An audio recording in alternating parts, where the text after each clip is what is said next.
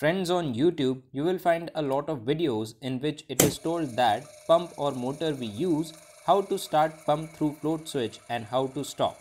But you will not find even a single video in which it is told that through the float switch, how you will start and stop the motor, and along with this water tank here, what is the water level in tank, it is full or empty. How float switch will tell us the level, you will not find any video explaining all these connections. So today through this video I am going to explain you that float switch here, how to do connection of this so that it can start and stop the motor, and along with this what is the water level in water tank, it can show indication of this also. Connection which I am going to tell you in this connection, this circuit diagram here, according to this I will explain you everything. That is, I will explain you through this circuit diagram. Along with this I will explain you whole wiring practically. Okay, then let's start the video. Friends, I already did the connection before. This fan here, to turn on and off this fan, I did the whole connection. And in this connection, wiring which I did is exactly like DOL starter. That is, coil of contactor here to provide power supply to this coil, stop push button, start push button, and a holding circuit is also used. So in this wiring of DOL starter, what we have to do, float switch here and selector switch here, we have to do connection of these. And this selector switch here, power supply which is going from start push button, or float switch here, power supply which is coming from both of these, this power supply must go to contactor through selector switch only. So first of all what we will do, power supply which is coming from start push button, we break this from here, and after that we will connect selector switch in between. So here I have a selector switch, I have to connect this. Before connecting this, I am turning off the MCB. After turning off MCB, I have to see here that after pressing start push button, phase supply which is going to turn on contactor is going through which wire. As you can see, at A1 terminal of this contactor, here red wire is connected and this red wire is coming from this push button. It means after pressing start push button, phase supply will come from this wire and it will turn on this contactor. So this wire connected here, I have to disconnect this. As I told you, this selector switch here is going to be connected in between this phase supply. Now when you look at the backside of this selector switch, then you will find total 4 terminals here. A2 terminal, A1 terminal and 1 number terminal. Besides, one more terminal is there which is a dummy type, or you can say this is a point of 1 number terminal. Just now wire which I cut, this wire which I cut, take this wire and in this selector switch at 1 number position or 2 number position, connect this wire with terminal at this position. That is, in this selector switch I have, here is A1 terminal or A2 terminal here, I can connect wire with these terminals. I want that when I rotate selector switch to 1 number position, then in this condition, this start push button here, this one, on pressing this, contactor must turn on. For 1 number position, there is A1 terminal, so with this terminal, I am connecting this wire. Now with common terminal of selector switch, that is 1 number terminal here, with this terminal connect one wire. After connecting this, take other end of wire and in this contactor here, this one, with A1 terminal of contactor, with this terminal we will connect the wire. So all the changes I did here, in these changes what I did is this phase supply wire here, I cut this wire and in between I connected the selector switch. Like if I turn on this MCB and after turning on this, if I press start push button, you can see motor turned on. And if I press stop push button, then my motor will turn off. Besides, you can see one more thing here. If I don't keep this selector switch at 1 number position, if I keep this at 0 number position, then in this condition my motor will not turn on because selector switch is in off position. Now if I rotate this selector switch to 2 number position, then in this condition also motor will not turn on through this push button. If I want to turn on this motor through push button, then for this I will select 1 number position in selector switch. After this, by pressing push button, I can turn on this. And on pressing stop push button, I can turn off this. So how to connect selector switch in between, we understood this. Now we have to understand that through this float switch, how we will turn on and off this fan. To understand connection of float switch, first of all, let's look at the diagram. In this diagram, it is told that float switch here, this symbol here is of float switch. At common terminal of float switch, we have to give incoming power supply. After this, NC contact and NO contact of float switch here, By using any one contact among these in the selector switch at 2 number position, with the terminal at this position, we have to connect this wire. So we have to do only this much connection through this float switch to turn on and off this contactor. So before connection, what I will do, these 3 wires here, I am connecting all these 3 wires here through the terminal block. That is, I am taking 3 TB and I am placing these TB directly here in this way. With these 3 TB, I am connecting these 3 wires so that we can do wiring in a proper way. So in this circuit diagram, it is told that common terminal here, at this terminal we have to connect phase supply, and that also from output terminal of stop push button. So what we can do here is stop push button here, this one. From this power supply which is going for start push button, from the middle of this connect a wire and we connect this wire at this common terminal. Right now this push button here, it is covered, so I am showing you in circuit diagram where is common wire. Like you can see stop push button, this one, in between here 2 wires are connected. One wire is going this side and other on this side. This wire here is connected at common terminal of contactor. To hold this contactor, NO contact which is used at this terminal, one wire is connected. Like this green wire here, it is coming from output terminal of stop push button. So connect one wire from this terminal and to this yellow wire of float switch provide incoming power supply. If we want, we can connect at this point or at this point, it is same thing. Because in this circuit diagram, it is shown that these 2 wires are going to connect at same point. So what I will do, I am taking this yellow wire and connecting with NO contact directly in this way. Take other end of this wire and this yellow wire here of float switch, connect this wire with this wire. To provide incoming power supply to this float switch, we did the connection of wire. Now through this float switch, power supply we will get, we have to connect this power supply with this selector switch. For this, I am using this blue wire. Take this wire and in this float switch with NC contact, blue wire is of NC contact, so with this wire, I am connecting this wire. I connected this wire here. Now take other end of wire and in this selector switch with second terminal, as I told you in this selector switch, if we rotate this to 2 number position, then in this condition, on the terminal at which we get power supply, with this terminal, the wire we connected just now, we have to connect this wire with this terminal. So A2 terminal here, this A2 terminal is for 2 number position. So with this terminal, I am directly connecting this wire. After this much connection, you will see this starter we have. At first I am turning on the MCB.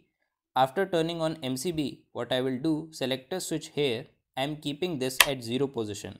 After selecting 0 position, if I press start push button, then my motor won't turn on. Besides, this float switch here, if I keep this downwards or upwards, then also my motor won't turn on.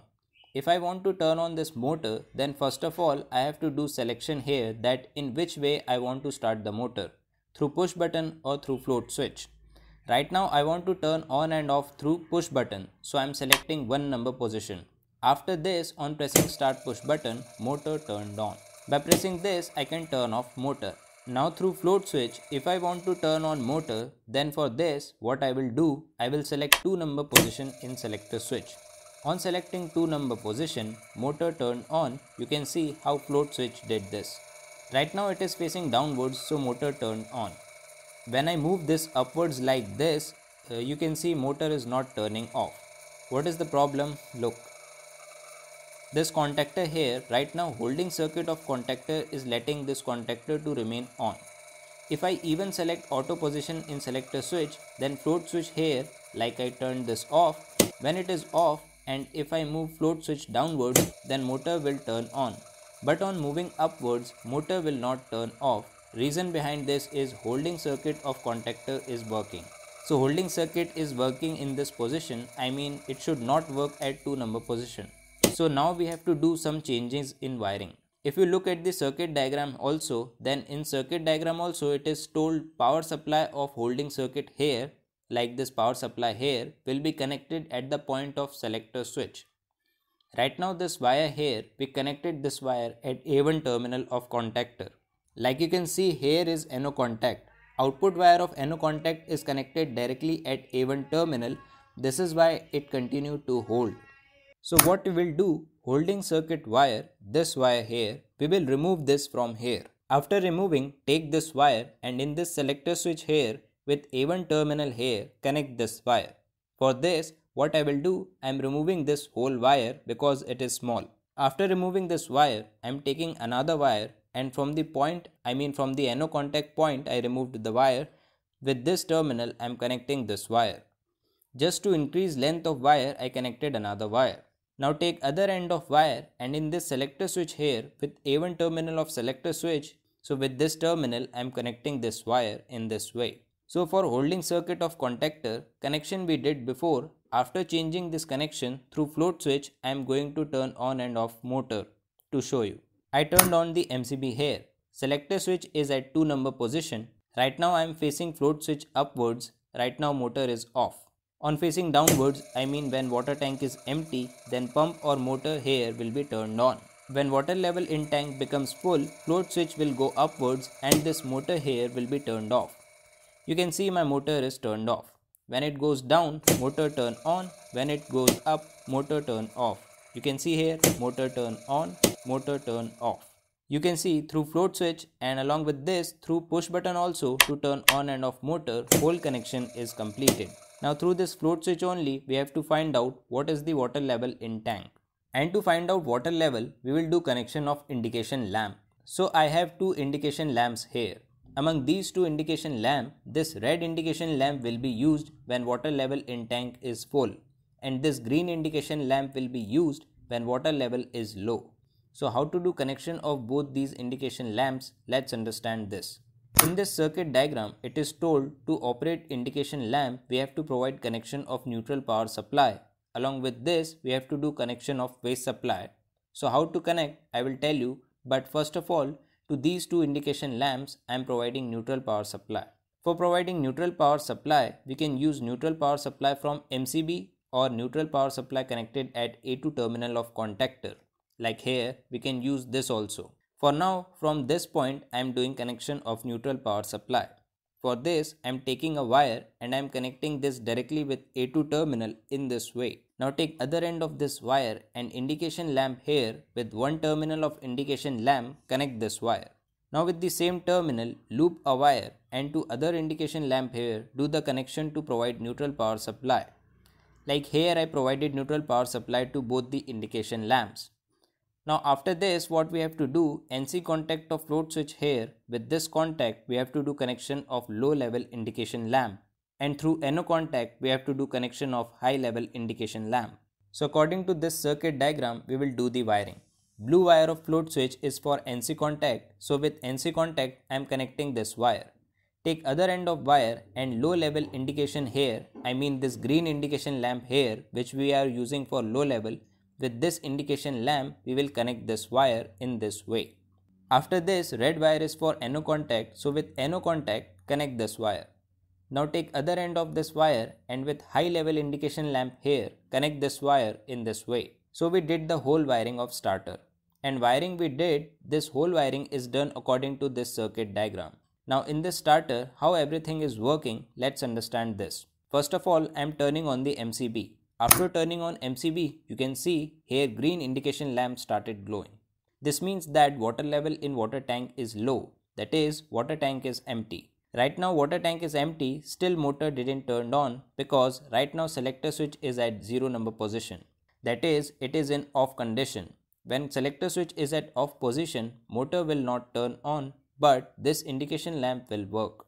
As you can see, green indication lamp is indicating water level is low. Now if float switch goes in upward direction, then in this condition, this indication lamp started glowing. You can see. For now, I connected yellow indication lamp. Wiring which I was telling you, in that I used this indication lamp. This is faulty actually, not working. This is why I changed the indication lamp. You can see when water level is full, this indication lamp, yellow one, started glowing. You can see when water level is low, green indication lamp is glowing.